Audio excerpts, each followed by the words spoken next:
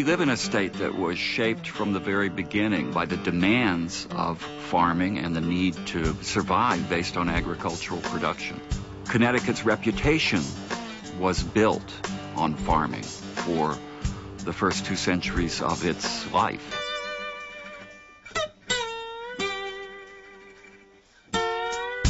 Even people that weren't farmers oftentimes were part-time farmers.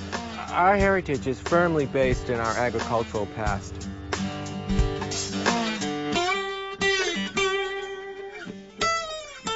It's part of who we are. It's what supported and sustained us. It's what we think about, I believe, when we think about the character of this state and New England. But at the same time, it's not just history. It's a viable economic sector that's important to our economy today.